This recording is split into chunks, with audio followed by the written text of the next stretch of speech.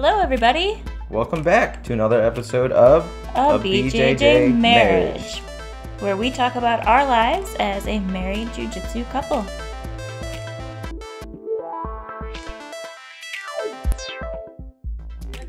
I thought you were going to do it. Do what? The Cookie Monster voice. Yeah. We just listened to it. Oh, because I'm all blue? Hey, he's blue, isn't he? I think he's blue and fuzzy. Fuzzy. Are Muppets fuzzy? Are you fuzzy? They're just soft. Bless you. Whoa. Scarlett got concerned. Sorry, I apologize. So, welcome back to another episode of A BJJ Marriage. This is episode 29, which, fun fact, this is the last episode that Nick will be 29. So that's cool. I see what you did there. Episode 30, I'll probably be 30. Yeah. Wow. That's crazy. We did not plan it that way. Surprise. It just happened to work out that way. Yeah, surprise. Which is our topic today. Yeah, our theme today is the art of surprise. Yeah. In jiu-jitsu and life. Because, jiu-jitsu is life. Duh. And you can correlate it to just about anything in life. Absolutely. Which is fun. Yes. But, so I would say that our week was full of surprises for you today. Or just, not today, but throughout the week, or yesterday mostly. Yes, yesterday mostly. I got excited. Yes. There was lots of surprise this weekend. It was super fun. Who else was there? What? What? Okay, Doc. I'm good. Well, I mean, it was like all one big surprise at once, but like if you break it down, I was surprised multiple times in that one small moment. Really quick, do you like being surprised? Yes. Because some people hate surprises. Oh, I love surprises. Yeah. I think every day of life is a surprise. Like, oh, I woke up, I'm alive again. Woo! What am I going to do today? Yeah. I do ask myself that. I was every talking day. to Olive outside this morning when I was sitting with her. And Your dog? Yeah, my dog. Our dog Olive. Okay.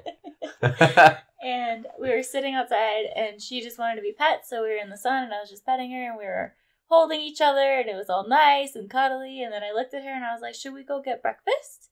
Should we start our day? And then she just looked at me, and then she barreled her head into me. And I was like, yeah, we gotta go start our day. What are we gonna do today, Olive? She doesn't know we're leaving for vacation tonight. Oh. Now she does. It's okay, she can understand me. Only sometimes. Only dinner, potty. And when I say do you, she gets really excited. Okay. She's coming down the stairs now. Yeah. To come yell at us. Yeah, probably. But anyway. But yeah, yesterday was a huge surprise. We went to open mat like normal because it's Saturday, and that's just what you do on Saturday. But she didn't come to open mat. She was like, oh, I gotta get ready for vacation. And I was like, Brittany, we do this all the time. It's fine. And she's like, no, I gotta like make sure I get everything ready. And I was like, okay, well, do you need help, I guess? I really like open mat. She's like, no, you're fine. And she's like, oh, your dad's taking you golfing too. Or my dad is taking you golfing. I was like, huh? That's not how that worked. I played it so nonchalant. You didn't even know anything was up.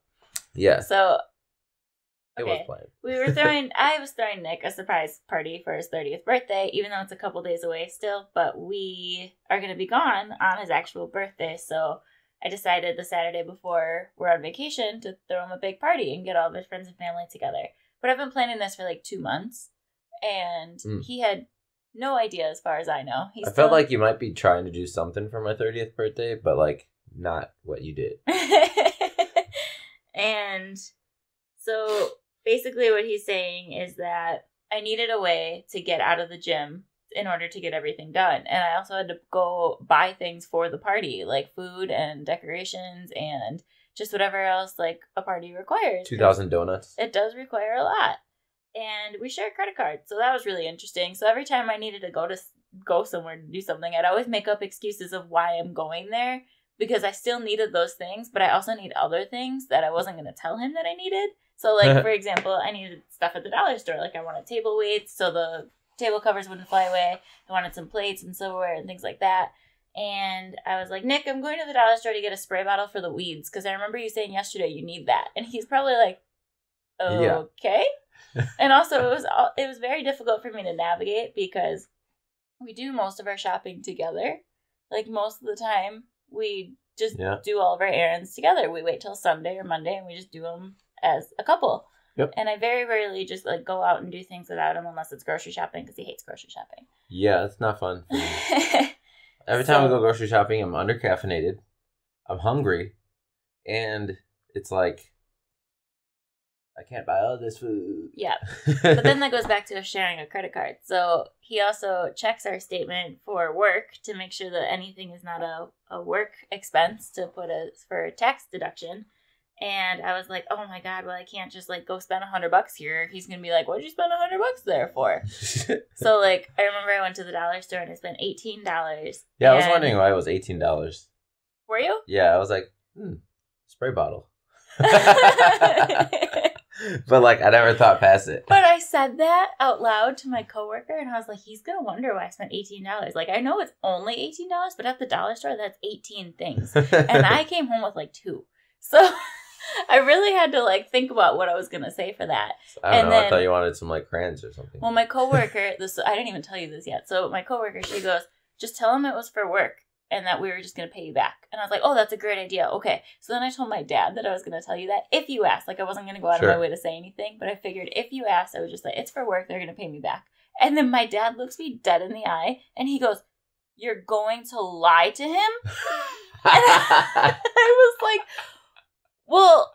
And he goes, you don't need to lie. And I'm like, I'm throwing a surprise party. And he made me feel like such a terrible person for lying to my spouse. And I was just like, what else am I supposed to do? And so from that point on, I tried not to lie to you. So like the night before that we were going to his mom's for dinner, because he thought we were going to his mom's for dinner, he goes, hey, did my mom ever tell you what she was cooking tomorrow? And I was like, I think she said chicken, which was not lying. And then I told him we were going to his mom's for dinner. We did go to your mom's for dinner. I just this is a really big dinner. There was going to be 45 other people with you.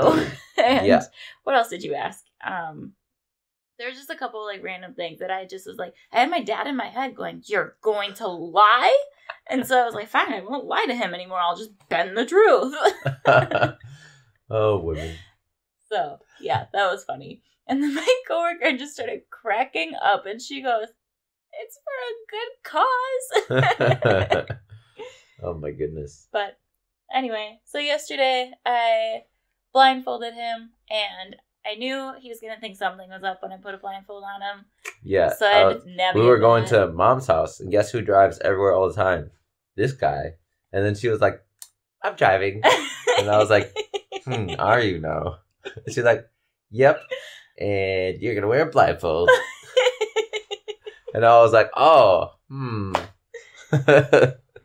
interesting. But I had to bend the truth on that one, too. I was just like, we are going to your mom's for dinner. I promise you. But I want to surprise you with something first. So that's what I did. Yep. I surprised you with something before we had dinner at your mom's house. Yes. So I still kind of lied, but I am sorry, and I hope you appreciate it now. That's fine. I trust you. And then we're on the car ride, and he drives for Uber, so he knows our streets really, really well. And I just know streets really well, and he goes everywhere. He goes, oh, well, you just turned left on 92nd. I'm like, stop it! And then I did another turn, and he was like, oh, now we're on Oklahoma. And I'm like, no! And so then we just did like a bunch of circles. He's like, all right, now I don't know where we are anymore. I'm like, okay, good. But then we got home and we were talking about it. He's like, well, I know you turned into the subdivision off of like Cleveland. And I'm like, I hate you so much. But I had to literally talk about my roles. Like, I had to talk about the submissions I was going for, the people I rolled with. And I think I talked about, I don't remember what else I talked about, but I was talking about things so I couldn't feel where we were moving. Because it was really hard to not feel when half of my senses were gone. Yeah. No, I believe that. And then also it's like your mom's house. You know the route to get there pretty well. So I was like trying to fake him out, like acting like we were going to the gym or acting like we were going to a restaurant. Or I tried to tell him we were going downtown maybe, like Buffalo Wild Wings downtown. And there's a stop sign by his mom's house that's only like 2 blocks away. and I figured if I just like stopped and went right away, he would know we were at a stop sign. So I literally stopped at that stop sign for like 20 seconds to make it seem like it was a stoplight. Just so I could throw him off a little bit longer.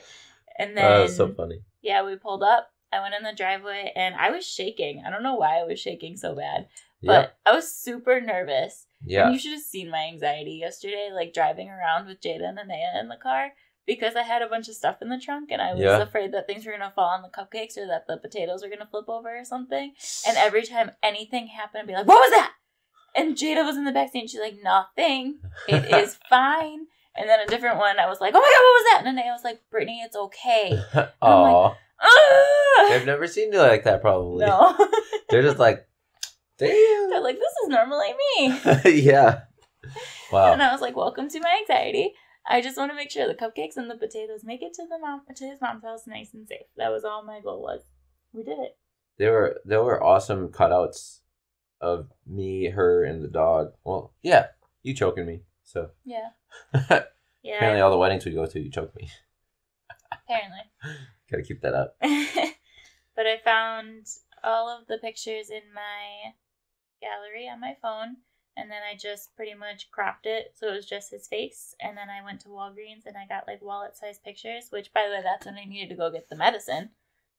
Is when I went and got pictures. That's what medicine? For your arm. Remember when I said I'm gonna go get that? Yeah, that was when I needed to go buy pictures. Yeah. Oh, okay. And then I got back and you're like, how much was the medicine? And I was like, oh, it was like $18. I think it was 13, but the pictures were 6, so I had to make it up. I was like, she's got an expensive. That's an expensive spray bottle.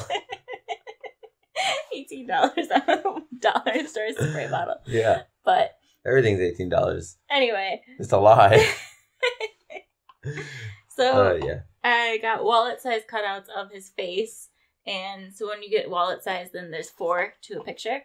So I got 4 of each of the pictures that I bought. And I think I got 48 total for 60 cupcakes. And then I spent some time at work listening to a webinar and cutting them out. Yep. Gluing them onto toothpicks. And then those were our cupcake toppers. Yeah, that was super cool.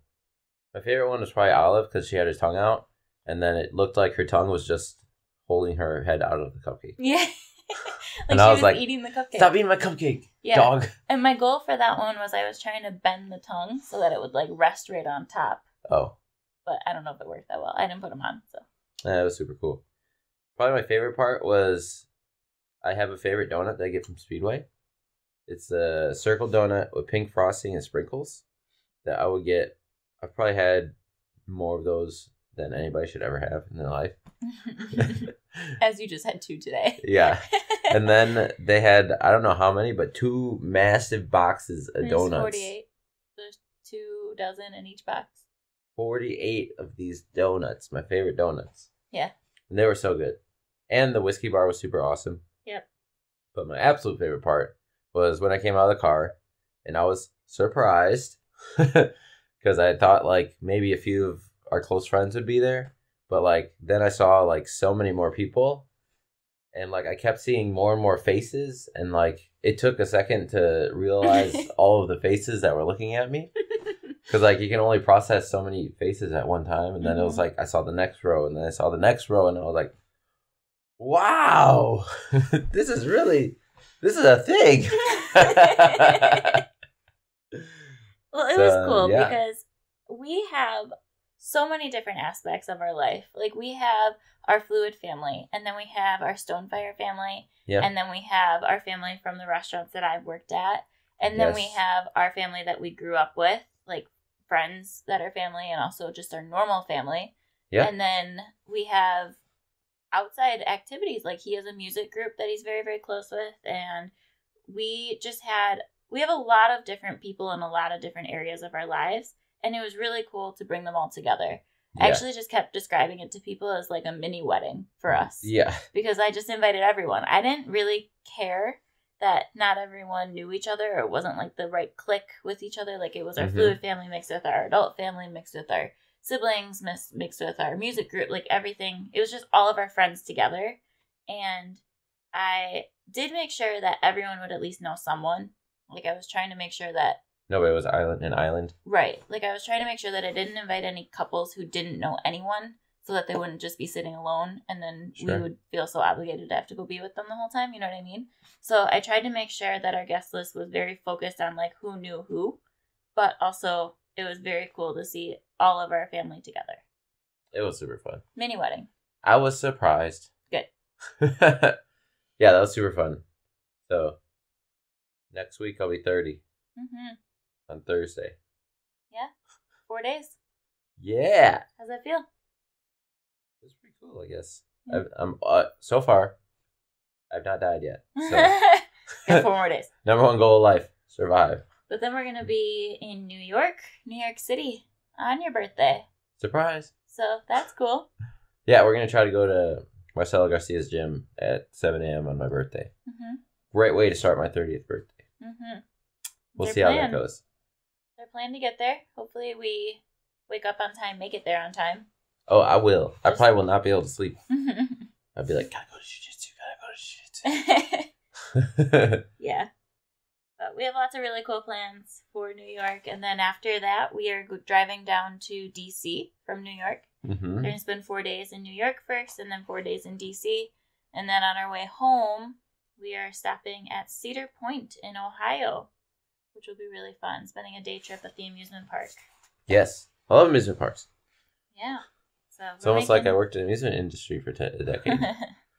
Yeah, so we're making our August very memorable, in my opinion. But both of our birthdays are in August, so we normally make August a very busy and like just a very fun month for us. It's true. Mm-hmm. We're going to be in D.C. on your birthday, right? Mm-hmm. Who are we going to train with? I think we're going to actually try to hit up Master Sauer's gym. Yes, in Virginia? Yeah. Yeah. I think. That's the plan. We will see if we make it there. Surprise. I still haven't planned DC's itinerary yet. Only New York. I was going to do DC's itinerary in the car ride. We only have 15 hours, though. So right. I hope you'll be all right. Yeah. Yes. So, yeah, that's super fun. But our topic of the day, surprises. I was surprised very much yesterday, but also during our rolls, we were using my rolls because she skipped the gym yesterday. You know, I was talking about that to Jada, though, and I was like, I still trained 3 days this week. Sure. Like, throughout everything that I had to do and all the days that I missed this week, like, I still was there for 3 training sessions. And I was like, that's pretty cool to think about. Like, that's an average person's schedule. Sorry, I'm boring you. It's probably the whiskey bar right. from last night. Oh, yeah, we had a whiskey bar. I had a couple people pitch in and bring a bottle of whiskey because his favorite drink is whiskey or scotch. So I was trying to incorporate like a flight tasting at his party, and I got a couple people to agree to bring a bottle. So we had a couple. There was flavors. Like 12 bottles of whiskey. Yeah, it was kind of crazy. It was supposed to be 4. Like, I asked in the event 3 to 5, and then I ended up with 12. And I was like, okay. So I'll be good for the rest of the month, I think. Oh, my gosh. Anyway. Yes, so element of surprise in jiu-jitsu is super important because the best chokes that you get or the best submissions that you get are when you didn't see it coming, or when your opponent didn't see it coming, right? And it's always fun to learn when you are surprised by somebody's move. Because I would say as a white belt, as a brand new white belt, every move is unpredictable, so it's a surprise. Like when you roll with somebody that does not know jiu-jitsu, you're expecting certain reactions to the things that you're doing, and they don't know anything yet. So they surprise you at everything they do, so your game is different whenever you go with like a brand new white belt, especially if they were like a wrestler or something. Mm-hmm. But I'd say around 2-stripe white belt to probably like mid blue belt, people start to do the right reactions to every move, so that way they can start to combat moves properly and not just get swept immediately or submitted immediately from straight on attacks. Right? Would you say that? Yeah, I'd agree with that. Yeah. And then I'd say, once you start advancing midway through your blue belt career, then you really start to make the game your own and add your own like flavor to the techniques that you're already good at defending. And then that's when you start surprising people with attacks on a regular basis, or with like passes or sweeps or things like that. Because people think, oh, this is what I do to stop this move. But that was just a setup to be surprised with another move. Yeah. How much do you do that? I'm at, like, the whole time you're talking, I'm literally just thinking about the roles that I did have this week and how I can incorporate what you're saying into my jiu-jitsu this week. So I agree with everything you're saying. I think it's very cool. And I remember I got a compliment from Mike Coy, one of our black belts, and he just said, he was like, it's so good to roll with you, and I actually made him roll with me. He was not trying to roll that night, and I made him roll with me. Surprise! And then I rolled with Josh Janis, and he also told me, he was like, you're just getting better every time I roll with you. And I was like, I appreciate that. Like, thank you. It's a cool compliment to hear from anyone, but it's even better to hear it from a black belt, because then you know that you're improving. Yes. So it's a journey for sure. And like you said, 2-stripe white belt on is probably where it really starts to all connect. And I mean, if you're listening to this, you probably train. You probably know that jiu-jitsu is just endless. There's infinite amount of moves and techniques and things that you can try and do. And by the time that you get that first stripe on your white belt, or you get your blue belt, or you get your black belt, like, you're so different in the techniques that you've been working on and trying, that there's so much more for you to learn, and there's so much more for you to improve on. And it's just cool. It's a cool path to be on. Yeah, it's a super awesome journey of jiu-jitsu. What are you doing? I hope you can see this. She's digging. So we left her a blanket in front of our microphone today so that she doesn't try to sit in our laps like normal. And now she's choosing to dig because it's not a good enough bed for her, apparently. Surprise! Aw. She's so cute. But yeah, the journey of jiu-jitsu is super awesome. Speaking of the journey of jiu-jitsu, we had a belt ceremony Monday at Fluid. Heck yeah! Yes, we did. Congratulations. We saw a new blue belt. New purple belt. A new purple belt. And a new brown belt. All in the same hour. Yeah. Bang! It was very cool. So, congratulations. All big members of Fluid, too. So, it's always cool to see our people get promoted and to see their journey continue. And it's also very cool to be there to celebrate with them. So, congratulations, Rome. We had him on a podcast. Yeah. We have had Ellie on a couple podcasts. Yep. So, congratulations, Ellie. Yep. And I would like to get Mike Davis on a podcast sometime. I think he would be fantastic. That would be a fantastic conversation. Hey, Chica. Stop. Chick's so sad. Why are you so sad? Come here. Let me rub your ears. No coffee. Okay. But yeah, Mike Davis would be really fun, and I think Thaddeus would be a really fun conversation too. Just absolutely. On this kind of podcast. I'm sorry, my dog loves her ears being rubbed, so I'm rubbing her ears right now, and she is like digging her face into me and basically moaning. That's pretty much what she's doing. Sorry about our dog. But we love her, and we're gonna miss her for like however long we're gone. I don't know how long we're leaving. A few days here, a few days there, whatever. But yeah, we love them. Can you be okay? Wow. So our new belts are awesome additions to Fluid. And I think that all those belts are super deserving. Which is super fun. I always have fantastically fun rolls with Mike Davis. He continues to surprise me on all the ways he can stop all of my sweeps. Yep. I mean, he's just amazing. I remember I surprised him last time that I rolled with him. It wasn't the belt ceremony, but the time before that, because I don't see Mike very often. He's more of a 6 a.m.er, but he's been coming more now in the last couple weeks, which is very cool. And I was rolling with him, and he had me in side control, and he was putting pretty good pressure on me, and I ended up just like following my instincts, and I did like this really big sweep. I forgot what he called it, but like a wrestling sweep maybe, or not sweep, bridge is what I meant. And so I did like this really just dramatic, like throwing my hips in the air and throwing my hand over my head and just to try to get him off of me. Yep. And it actually like somewhat worked. Like he actually lost his balance and was able to, like he had to readjust. And I remember he was like, wow. And he goes, that was a really good bridge. And then he even like said to my dad right there, he was like, she just did a wrestling bridge to me. Like that was crazy. And I just don't think he expected little old me to do something that powerful. Yes. So there's surprises all the time when you do jiu-jitsu. Yes. But that's kind of what I wanted to bring up today is like, I think the biggest and best surprises that happen in jiu-jitsu is when you roll with someone for the first time in a really long time. Like a really long time to you can be a week. Like maybe you roll with them normally like every week and then they're on vacation and then they come back or something. Or maybe it's they do only go to a specific class that you're not in and then you see them sometime. But in a couple months. Yeah. Like let's say that you rolled with a person before and then you roll with them again for the first time like a month later or 3 months later. Like you're probably going to be surprised at how good they've gotten and they're probably going to be surprised at how good you've gotten. Mm-hmm. And it's always a very fun roll.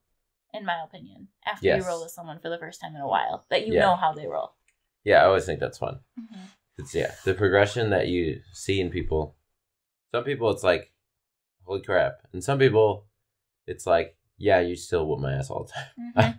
I'm not surprised. Like I have gotten better, but you have also gotten better. So. Yeah. Yeah, it's kind of crazy. Yeah, I really like though. Like I was talking about with white belts, when you can start to see them picking things up and starting to use real jiu-jitsu defense. Because it's not necessarily surprising, but it's like, I don't know where to describe it, but you know what I'm talking about? No. I'm trying to figure it out. Okay, so, I mean like... just exciting, or... Yeah, it's fun to watch that progress, but... It's not like I'm surprised that you're defending Americana properly, but it's like you never used to defend Americana properly. So, like, I'm surprised that it didn't, like, my no-effort submission didn't work. Like, you're surprised that you have to now try other things. Yes. It's not so much that you're surprised. Jiu-jitsu. Yeah, it's not so much that you're surprised that they're getting better. It's surprising to you that you're like, oh, I got to work on that. Yes. Or I'm like, oh, I got to now actually... do other things to this person. How many times have we said surprise in this podcast? Yeah, I was trying to keep a tally. And if no one's playing a drinking game out of that, you'd probably be dead. Oh my goodness. But no, I mean it's always a good time. Like I just rolled with Steve Barron. He was on our podcast a couple weeks ago. Mm-hmm. And it was the first time that we had rolled together in a while, a couple weeks. And which is weird because we're in the same classes all the time, but we just always seem to miss each other. And I remember I rolled with him and there was just things that were happening that he was like, that was sneaky, Brittany. And I was like, Steve, you're really difficult to like keep here now. Like you used to be able to be held down and you can't anymore. So yes, like he's always such a fun role for me though. Yep. Yeah, that's what I'm talking about. He tried telling me the other day, like in that role, he was like, Brittany, you know that if I wasn't bigger than you, you would have that. He's like, I had to use strength to get out of that, and I'm trying not to use strength. And I was just like, but no, I mean, it's fine. Like, I get that you're trying not to use strength, but the fact that I still couldn't keep you there and you use strength means that I have something to work on. And he was just like, no, it's just because I have 30 pounds on you. Otherwise, like, you would have had that. And I was like, okay. Yeah, well, if you were a true technician, that 30 pounds wouldn't matter. That's what I'm saying. Like, yeah, I think he was surprised that he got out of it. Sure. And I was probably also surprised that he got out of it. But like he said, he used strength and technique. And we just both learned from it. We were both like, oh, okay. We have things to work on from that. Yeah, that makes sense. I'd say there's a point in your jiu-jitsu career when you start to really learn techniques and then you've got very solid technique and then you start to put strength behind the technique. It kind of feels like you're cheating sometimes when you do stuff like that. Mm-hmm. But in a real life situation or a tournament scenario, you're going to put strength into that technique. Yeah. So it's important to know the technique and to be able to be a technical jiu-jitsu player. Yeah. But it's also important to know when you can put a little oomph behind things to make things happen. Yeah. It's different if you're just... You can tell when somebody's just rigid and trying to use strength all the time versus somebody that's explosive and uses it at the right moment. Right. So that's another element of surprise that you need to learn in your jiu-jitsu career. I'm surprised right now because I'm seeing that. Blood? Maybe? Yes, blood. There's blood on my belt. Are you a red belt now? Well, I was like, when did I get a brown stripe?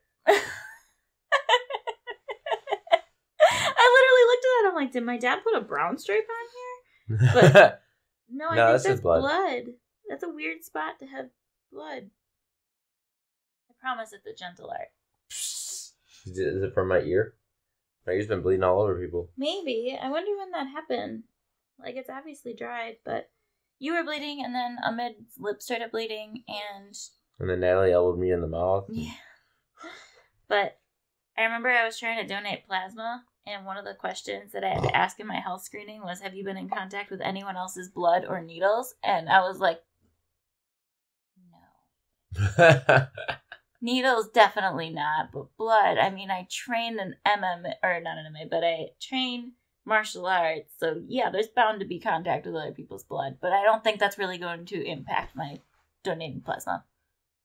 What did impact my donating plasma was that apparently you cannot donate blood a month before you donate plasma. You have to wait 60 days. So that was annoying. But anyway. Surprise. Yeah. Yeah, that was annoying too because I went through all the health screenings. I was there for like an hour doing all the testing and the blood pressure and the questionnaire and the physical and everything. And then they found out I donated blood 4 weeks earlier and they were like, oh, you can't do this. And I was like, why didn't you ask me that when I first got here? Anyway. Oh, well. Anyway. So what's another great element of surprise in jiu-jitsu? I have one in mind if there's nothing that pops up for you. What are you going to say? Stripes. Oh, yeah. For most people. Yes. I mean, every time I've gotten a stripe, it's been a surprise. Mm-hmm. There's not... I mean... You don't go in knowing you're going to get a stripe that day. I mean, sometimes you can roughly, like, guesstimate of when you're in that, like, range. Like, oh, maybe in the next, like, month or so, I might get one. We'll see. Right. But I don't think you really ever know going in. Exactly. It's always a surprise when you get a stripe, at least. Yeah. And some people, it's belts. I was going to say, a surprise. Yeah. Not really in our gym, unless you're Jason Lippert, who was surprised with his brown belt, which was very cool. That was a while ago, but it was still really fun, and I'm glad that we were all there for that. Yeah, for sure. But yeah, for most people, stripes are a surprise, and I think that that's always really fun. Like, I know Ashley was just telling me, because so I was training with Romer, and we were doing something, and we just said that, because Romer just got his blue belt, and I was talking to him about it, and he was just like, I was a 4-star white belt yesterday, so like it's not really that big of a difference to me. And I was like, no, and I totally get that. And then Ashley, who just got her first stripe on her white belt, walks past as he was saying that, and she goes, I don't know, man. When I got this first stripe, I was like ready to go fight someone. Like I felt like I was on top of the world. Yes. It made me laugh so hard. I was just like, that's awesome. She is super cool. I remember my first stripe, too, and how excited I was. I don't remember my first stripe. No? I have an entire YouTube video about my first stripe, and I don't remember it. Okay. It's like the first video on this channel before we had the podcast. Yeah, that's right. Do you remember that? Stories of a white belt. Yep, I had Stories of a White Belt, which is now just Brittany's Stories. No, just kidding. And, I got my first stripe when I was filming that, which, for like a 13-minute video where I used to record my rolls and then I would journal down the techniques we learned and then I'd vlog about it on a weekly basis. It would take me like hours to make like a 10-minute video, and I was like, okay, I can't do this. I was up to like 3 a.m. trying to edit videos like for multiple nights. Yeah, it's kind of crazy. I told him, I was like, I don't like you doing this. I would rather you spend time with me. Yeah, I was like, that was also when his work schedule was crazy. So we saw each other for like maybe an hour a day. Like maybe. So I didn't like it when he used that hour to be on this computer. Yeah. So I stopped that pretty quickly after like 2 weeks. 3 episodes. Yeah, I was like, okay. I think it was 3 episodes. But it was cool because there was footage from Fluid in the church basement. which is super cool. Good old times. Yes. But I don't remember my first stripe at all.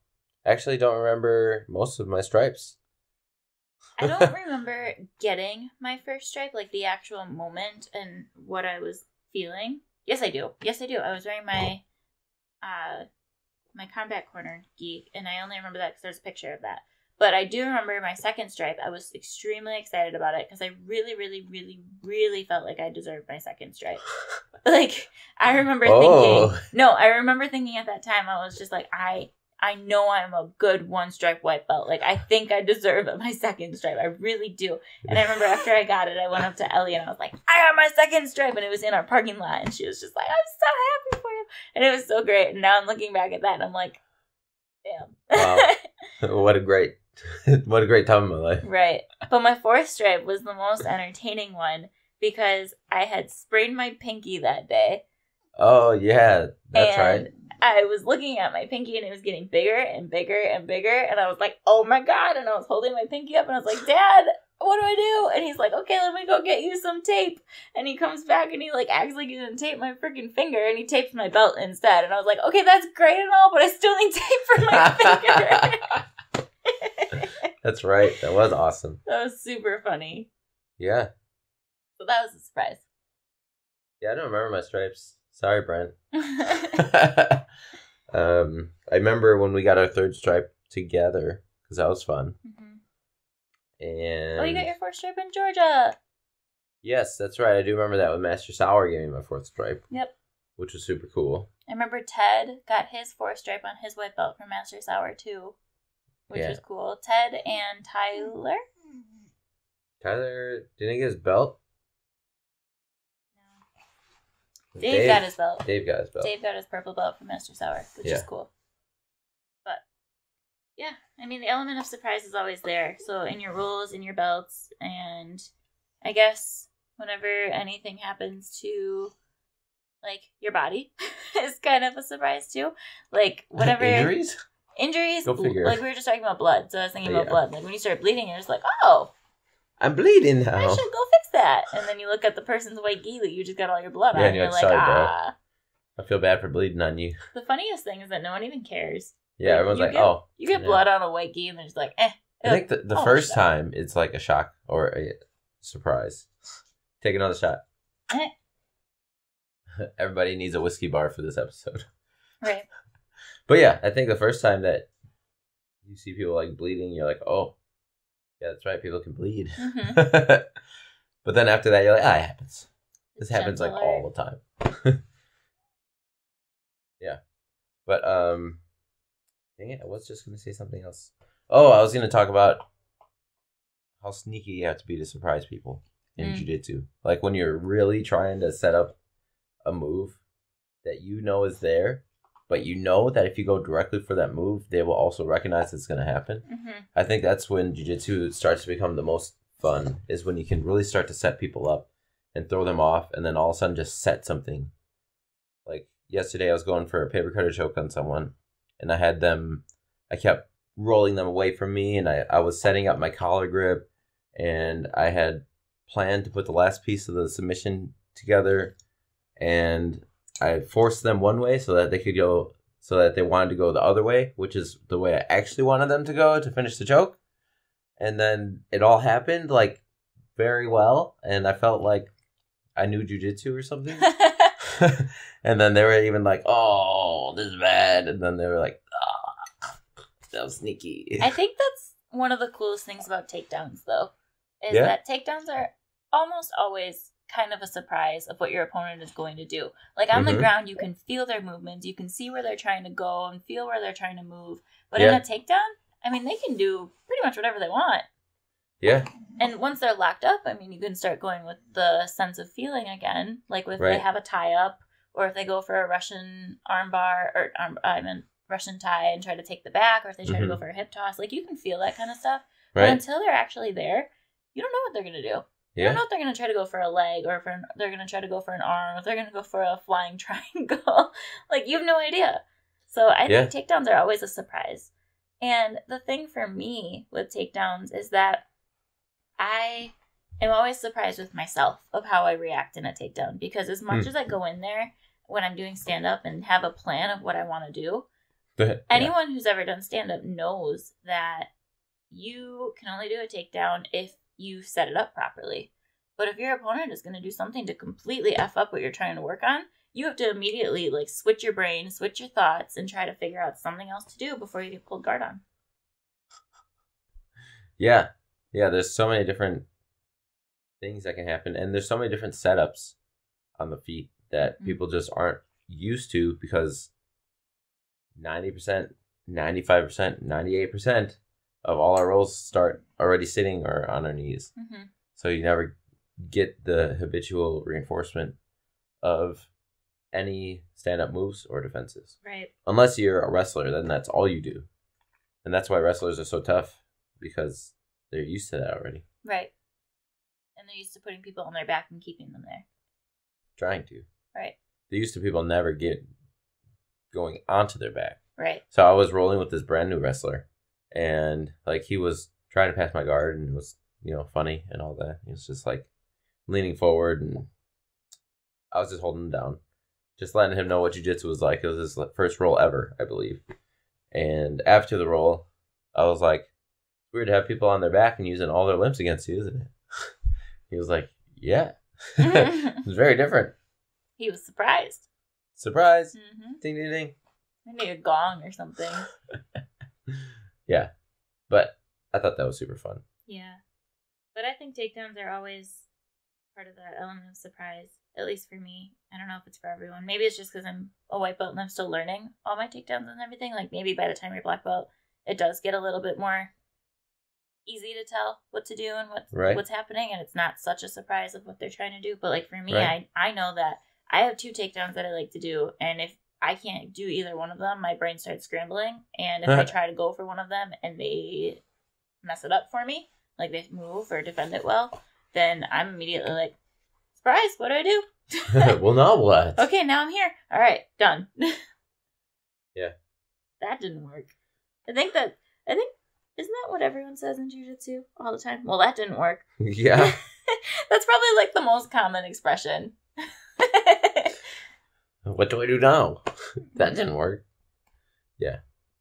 And I was just going to say that too. I think it's super cool whenever you're in a class or you are at a seminar and someone's teaching a technique that you've seen like multiple times, but they add on one little detail or show one different placement of their leg or their hand or a different grip or a different rotation of their arm that just opens up a whole new world of possibilities in that move, or sometimes across your jiu-jitsu that you're surprised about in their teaching. And then you're just, that light bulb moment is just super cool in jiu-jitsu. So I was just talking to Jason Lippert, actually, about when he got his black belt from Master Sauer. And we were talking about how Master Sauer was able to kind of position every single move that he was doing just a tiny bit differently than what he's used to. And it just made the move that much better. And he was saying, I told him, I was like, well, I wasn't actually there for yours, but I was there for Mike and Rob's, and I saw him do that to everyone. And Mike Coy had told me, he was like, I've never felt so dumb in my entire life. And mind you, when you're getting your black belt, like you train and you drill these things for months because you want to pass your test. You want to know all the self-defense moves. So when you drill something like that over and over, and then Master Sauer comes in and it's like, well, why don't you just move your pinky? And then you're just like, oh. Okay. Yeah. And I know that every time my dad goes to a Master Sauer seminar, he always is just like, how did you, that doesn't, all these years, 20 years, doing it wrong. So I think there's always that element of surprise. I still use things every day that I learned from Master Sauer, and I've only been to 3 of his seminars. Mm-hmm. But I think that's how seminars are supposed to be. I think they're supposed to surprise you, and they're supposed to open up a new world for you. Mm-hmm. On a specific move. Like, how much did you learn from Josh's guillotine seminar? A ton. Yeah. Were you surprised at anything? Like, oh, yeah, I probably should do it that way. Absolutely. Mm-hmm. There was one point where it was a super small movement, and Karen, if you're listening, you might remember this, but we were doing the guillotine, And one of Josh's major principles is compress everything. When you're doing a guillotine, you don't want to extend and pull back. And normally when you're doing a guillotine, like you got a proud chest and your head is up, right? And you get in the guillotine, you sink it in, and you're trying to compress everything. But like, look at my head and neck. It's strong and up, and I'm like proud. But then once I literally, for compression's sake, and it sounds simple when I'm doing it now, take my head and look directly at the shoulder blades. Now look at the extra compression here. But like trying to finish it like this versus like literally just looking at them and then trying to compress it like this brought like a huge amount of compression into the choke, which made it finish super, super fast. And I was like, Karen, try to stare at the middle of my back and my shoulder blades when you're trying to choke and see if it helps you, because that just helped me out a bunch. And then she was like, okay. And then she was like, tap. And I was like, yep, that definitely helps. Wow. We were surprised by that. Yeah, but just little things like that. Yeah. It's crazy. It's so vast. And it's so fun because that never ends, supposedly. Right. I mean, your dad talks about when he went to Master Sauer's seminar in Brazil, the camp, because Master Sauer has a farm in Brazil that he brings people to a couple times a year, which I hope to make it out soon, and that's also why I'm learning Portuguese. But Master Sauer will see people doing things in roles, and Brent, the black belt at our gym, our father or whatever, he's really good at being in turtle. And when somebody has a front headlock on you, he's really good at dumping you forward while you have a front headlock on the turtle position. Mm-hmm. And Master Sauer saw him doing this at a couple different points while just like open mat time. And then it's like, you're very good at that. Can you please teach that to everybody? And then Brent was like, me. Just me? a little old black belt from me Wisconsin. To teach this? Okay. And like there's 4 or 5 stripe black belts from Brazil that Brent is now teaching his front headlock fireman dump series to. And the reason I brought that up is because Master Sauer, I think, gets to see so much high level jiu-jitsu and then just takes bits and pieces from everybody's best parts of their games and then internalizes it. Also from what he learned straight from Helio, straight from Hickson, and everybody that he used to train with when he was 15 years old. But he's able to put that all together into a game. And then the other skill that comes with being an amazing coach or professor is actually teaching that to people instead of just being able to know it and do it yourself. So it's very surprising how great he is at that. Yeah. Because it's not normal. It's an experience that I really have not seen anywhere else. And I would say Master Sauer is probably also surprised when he sees things like that. Mm-hmm. Like not even just with my dad, but with anyone who comes to his camp, and he notices that they do things that he doesn't teach that way. Where he knows what they're doing, he can tell what they're doing, but he may have not ever showed it before. So he's like, you need to go show that because you're really good. Yeah. And I think that's probably really fun for him too. Right. Yeah, it's always fun to learn stuff and to see stuff that makes you like think in jiu-jitsu or even in life. Right. Right? For sure. We haven't even talked about all the surprises that happen in life. Only jiu-jitsu for right now. And yesterday. Yeah. Yesterday was super fun. I do really appreciate that. Thank you. You're welcome. But I think that jiu-jitsu helps us with the surprises of life in many different ways. Because on the mats, we're surprised constantly by techniques. But we stay calm most of the time. We stay calm and just like figure out, okay, now what do I do with this obstacle in my way? And once you start applying that to life, when surprises pop up in your life, things that you didn't expect, and I talk about expectations often, but expectations set you up to be surprised when things don't meet your expectations. And if you're able to meet those surprises in your life and just say, well, this is the way it is now. What would I like to do about this? Right. You're going to be much better off instead of like every time she tries to triangle me and I'm surprised with it and I'm just like, oh, damn it, I'm in a triangle again. Guess I gotta tap. Our lives would be much different. She would just triangle me all the time. Right? But same thing in life. Like, if there is an obstacle that comes up, like there's an injury and a medical bill. Oh, well, I guess this is just the worst thing. No, you're going to figure out a way to make it happen and move forward, because otherwise you give up on life, and that's no way to live. Mm-hmm. I think. I agree. I think life is full of surprises, good and bad, and you just kind of have to roll with the punches and keep moving along with it. Just like jiu-jitsu, if you get thrown in a nasty submission, you gotta just keep either working your way through it or tap. But in life, you're not gonna just tap out. You're gonna keep working through it. You're gonna keep going. Yes, and for the most part, in the country we live in, like, the options that we have aren't like try or die. Mm-hmm. Like, there's so many things we can try before we're going to get to the moment of, okay, if I don't do this, I'm probably gonna die. Which is a perspective I don't think that most people have, but like, this is the reality that some other people live in, is if they don't comply, they're going to die.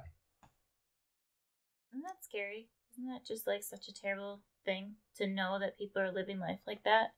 It is terrible. And there's a lot more of that than what we realize. Yeah.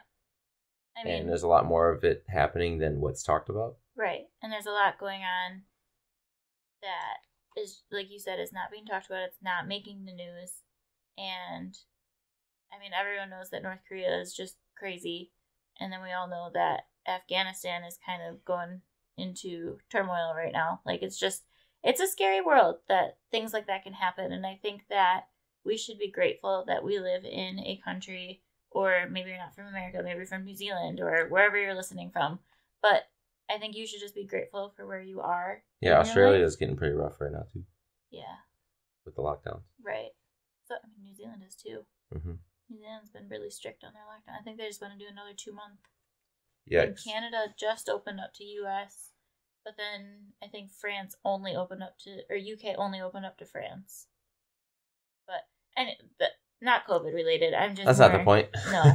The point is, most of us, where we are in lives, have the option to continue trying new things and finding new solutions, like you would in jiu-jitsu.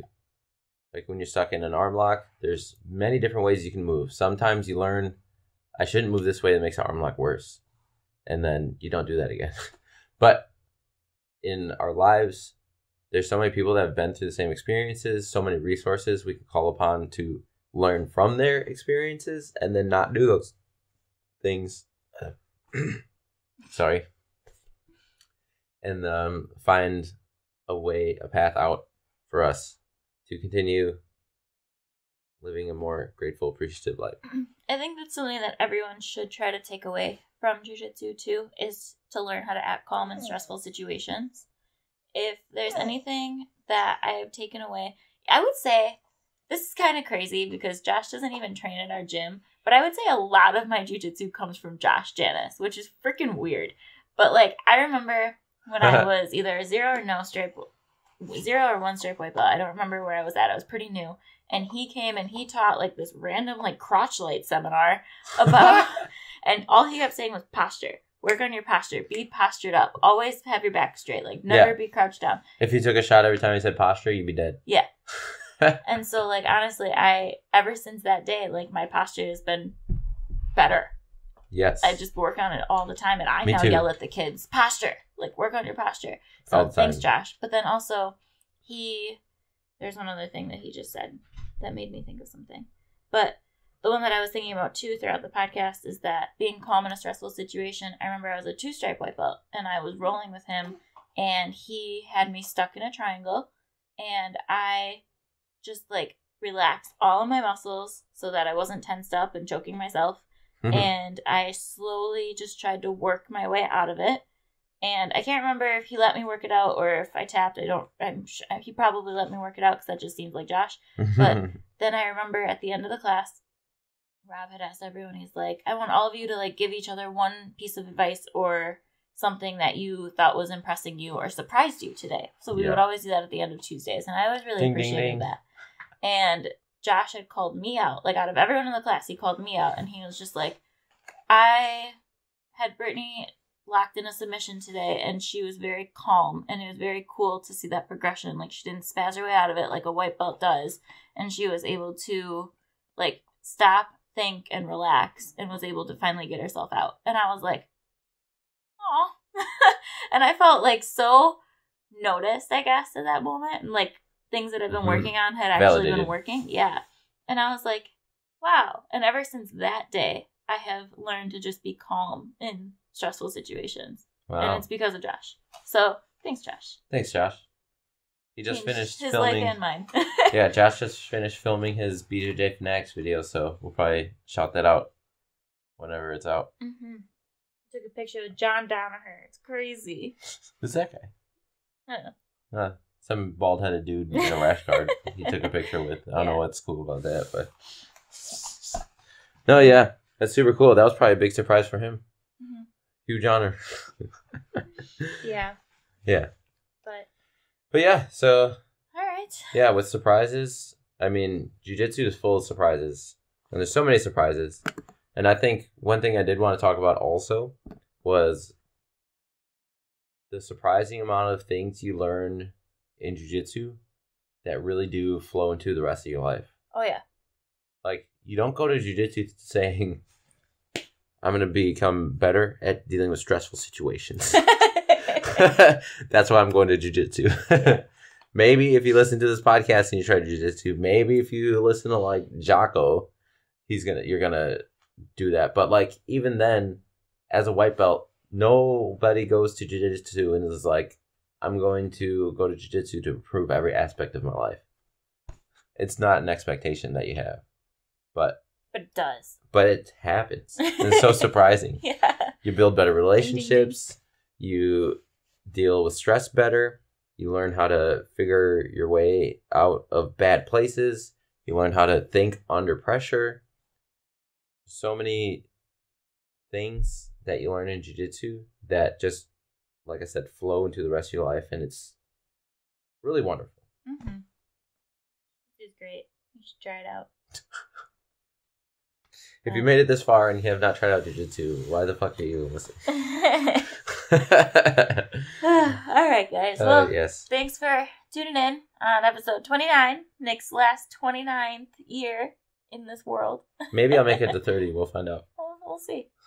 But next week we should be coming to you from New York or DC, which is pretty cool. Yeah. We'll be doing a podcast probably from our Airbnb with my dad. I believe so, yeah. That'll be fun. And it's been a while since we've had him on the podcast, especially since we've upgraded our sound just a little bit. So hopefully we can hear things better, have a really fun conversation. Maybe we'll have trained at Marcelo Garcia's gym by that time and can let you know how that goes. But yeah, we have a lot of exciting things still coming up and lots of surprises to be made and had. And I don't know, just loving life. Yes. Enjoying our August, enjoying our summer, and enjoying each other's company. And enjoying you as listeners. We really appreciate you guys. Yeah. For sure. So, like and share the video if you had a good time. We appreciate it. Thank you so much for listening. And we'll see you next week.